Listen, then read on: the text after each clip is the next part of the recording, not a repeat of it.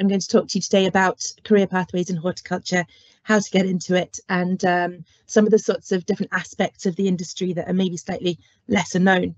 I do have a bit of a cold and a cough, so please excuse me if I have a bit of a cough and a splutter in the background here and there.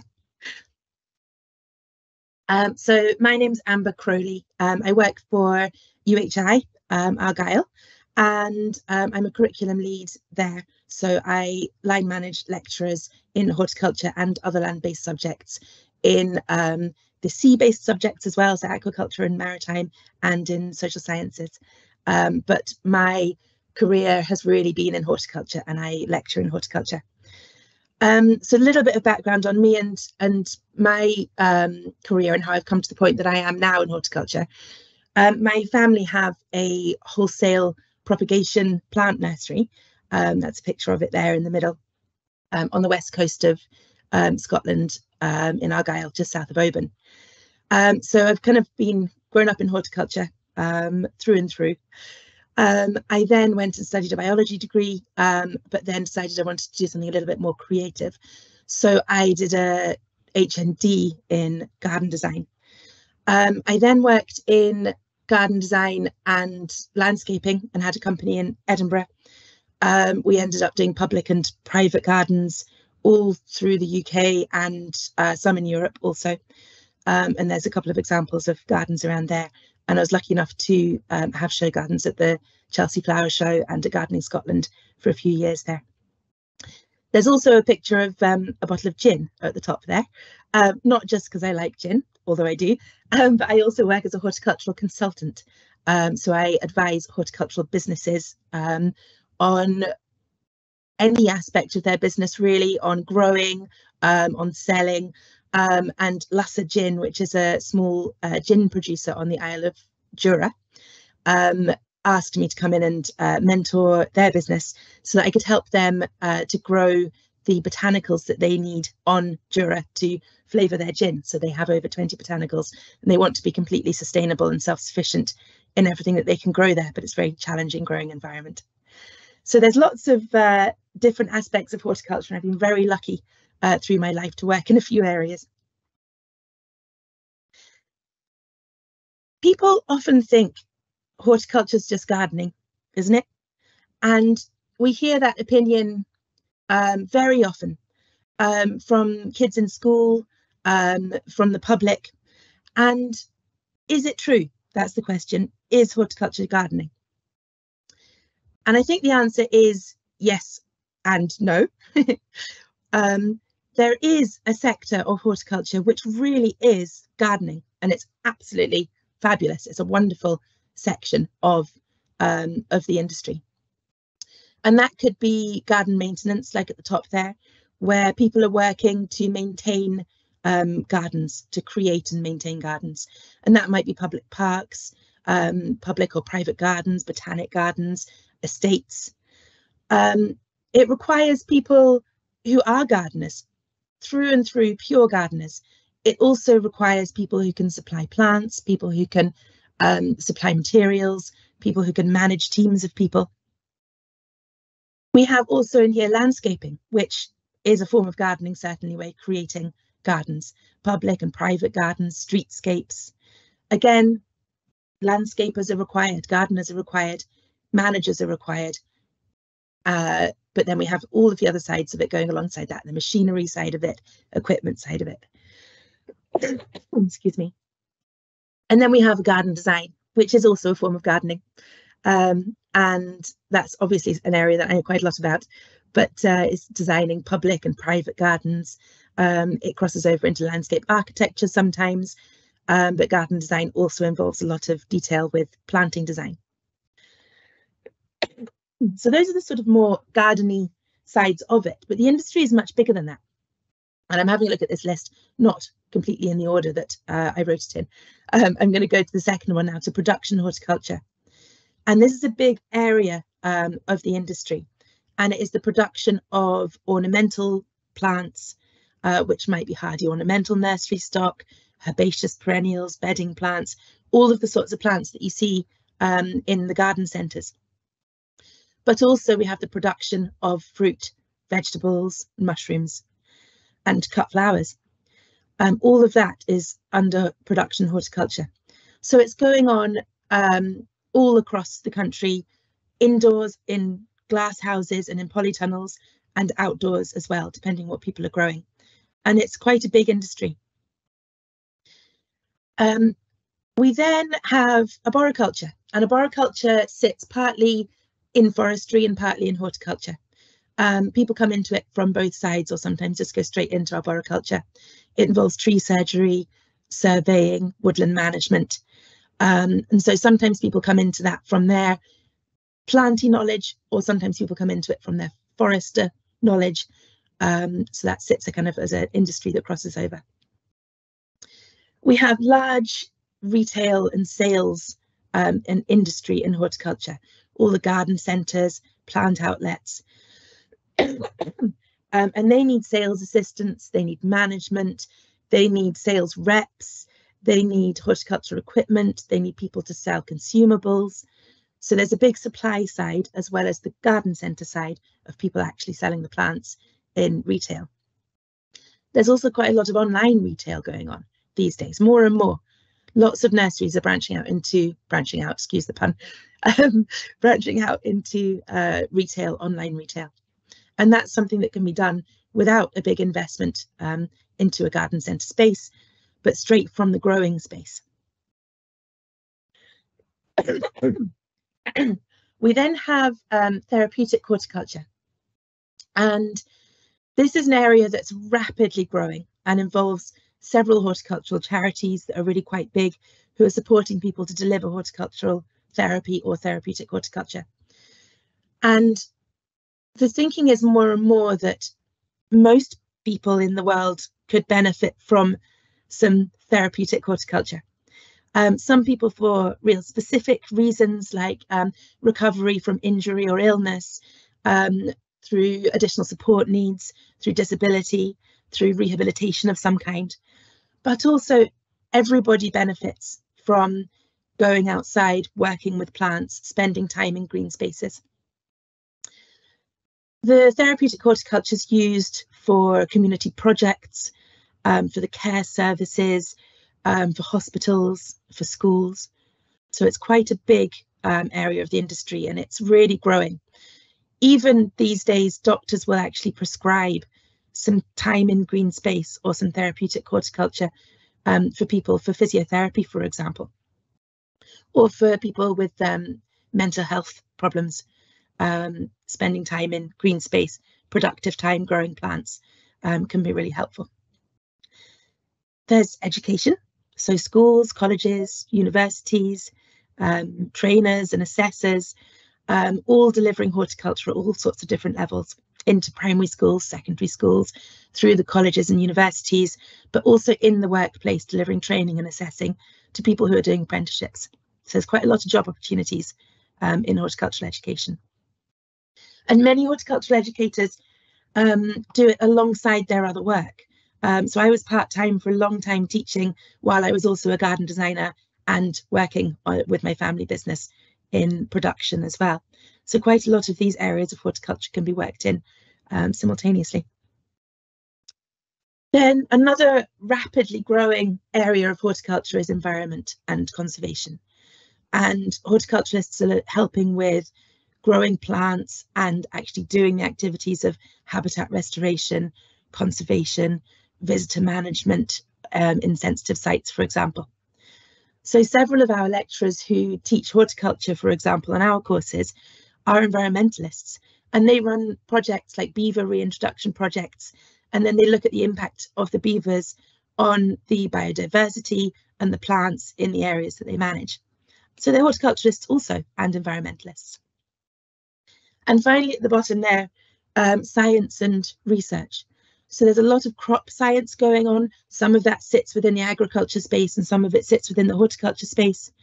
There's a lot of crossover, but sort of more purely within the horticulture area, there's a lot of plant physiology going on, research, there's plant trials, there's introduction of new varieties of ornamental plants, for example. There's genetic modification going on, a lot of sort of seed science. So it's quite a big area of horticulture, as well as the sort of more pure science and research area. So it's very diverse. So what has horticulture done for us? Its benefits are very widespread, and there's just a few on here.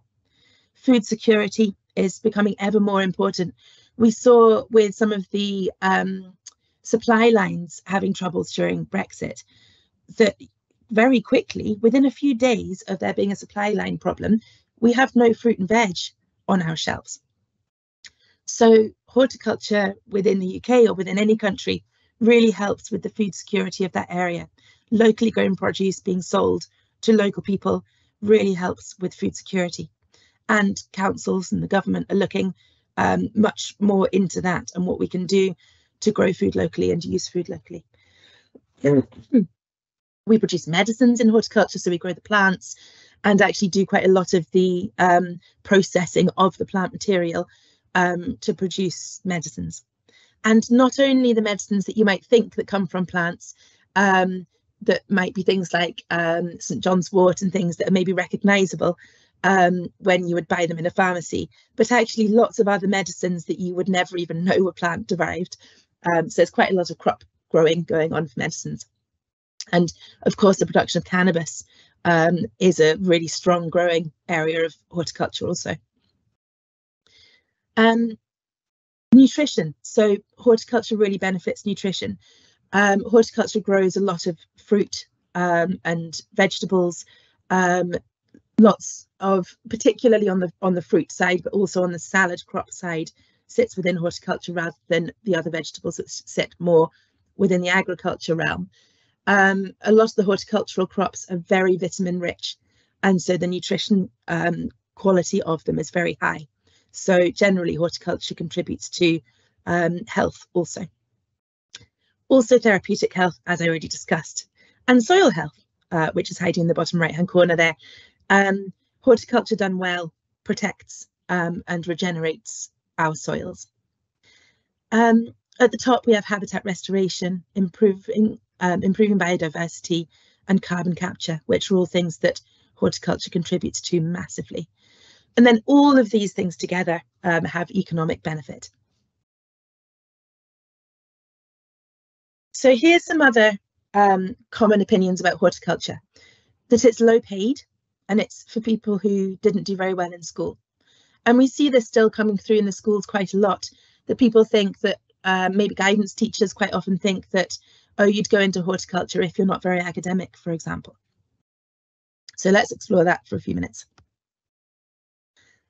And I think the answer to it is yes and no.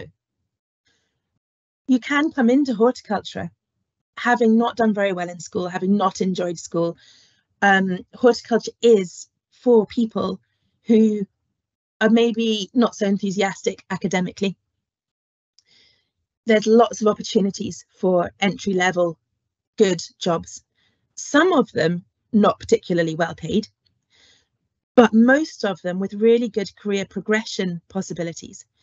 And so horticulture is an excellent choice for people who didn't necessarily really enjoy their school experience, didn't get particularly good grades. But that's not only who it's for. People come into horticulture at all of these levels and they progress on to lots of other levels. They also leave from all of these sorts of levels into employment. So we'll have a look at that. So we've got sort of levels 1 to 4, which is our more basic practical horticulture skills, with a little of the theory side, a little bit of horticultural science. And people who study at sort of levels 1 to 4, if they come into education in horticulture, can leave at that stage into a really wide range of entry-level positions, working as plant propagators, for example, garden centre assistants, gardeners doing maintenance. There's a lot of jobs for people with a quite basic level of education. And many people who go into that then are promoted because they gain their skills when they're at work.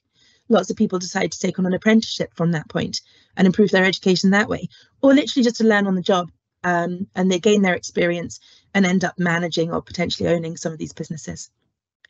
People who stay on in education or who come in with a slightly higher level of education from school might come into a level 5 or 6 course, which is a sort of more competent level of practical and a good mixture of theory, and they're starting to learn a bit about plant physiology and photosynthesis, things like that.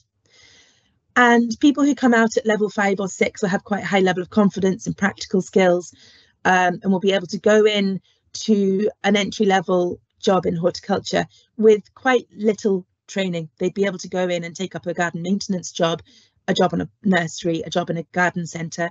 They'd be able to identify the plants, carry out the tasks required for everything other than the most sort of specialised tasks. Then we go over into higher education, so moving up a little bit to HNC and HND level.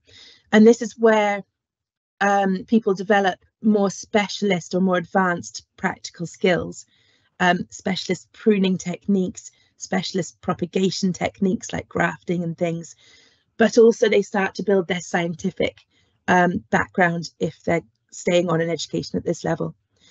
So they're starting to develop their scientific theory, they're building up their scientific skills, their lab skills, in case they want to carry on to a higher level. Because if you do a degree in horticulture, then it is a science degree. Alongside those kind of skills, the practical side and the science side, they also learn about environment, about setting up community projects, about therapeutic horticulture, and they do business startup and management skills. So coming out of an HNC or an HND, somebody might expect to go into a sort of either higher skilled level horticulture job or a management job, maybe a head gardener of a smaller garden, something like that. Keeping going from there, you can do a degree or an honours degree, which is really where your scientific skills are advanced. And excuse me, you start to do your independent scientific research and you start to work on those skills. And then keeping going into masters and doctoral degrees. If people want to stick with the scientific pathway, they can go all the way through in horticulture. And certainly on our courses, we have one of our lecturers who's a doctor of plant physiology, who teaches our science side of it, for example, and who worked in plant breeding programs, breeding chrysanthemums for a long time. So there's a lot of possibility to keep going with education, but also to leave at any stage of education into a big range of jobs. So I think the answer is, to the previous question, you know, is it just for people who didn't do very well in school? No. But yes, it is for those people, but it's also for everybody else at all other levels. And so people might want to come into horticulture with a really good set of science hires, for example, and come straight into an HNC, HND and go through to do a horticultural science degree. So just a quick example of the sort of routes that you could do if you came to UHI, for example. So we have students studying in school with us at levels 4 and 5. We also have students studying in college with us at levels 4 and 5. And at the top route, they can go through up into higher education on the sort of academic side through their HNC and HND, and then they can go on to do degrees at other institutions. Or we also deliver apprenticeships. So we have people who are based at work and who are assessed on their competence at work by our assessors. So that is all from me. Very open to any questions that anybody has, and also very happy for people to contact me if they'd like to afterwards, if they have any questions about getting into a career in horticulture. Thank you so much for that, Amber. That was really, really fascinating. I guess, I mean, I know for myself, I've been learning so much about horticulture in this job, but I guess my kind of immediate question to you is, obviously it's very clear that no 2 days are the same. What has been the best day for you in your career in horticulture? Because it seems that there's so many different elements to this. So what has been like your most memorable and favourite day so far in your entire career of horticulture? I think my best day was when I was a student doing my HND garden design course, and I found out that I'd got into Chelsea Flower Show to do a show garden there. It was so exciting, and it pulled together so many of the different elements of things that I'd done before. We had a scientific aspect of it. We were producing the plants ourselves, so I was using those skills that I'd learned, and I was using my garden design skills for the first time in a public environment. So I think it was probably that day where I realized that all of these bits and pieces that I had done in my education and experience and jobs in horticulture pulled together to be able to show a design, you know, to such a wide audience. It was so very exciting.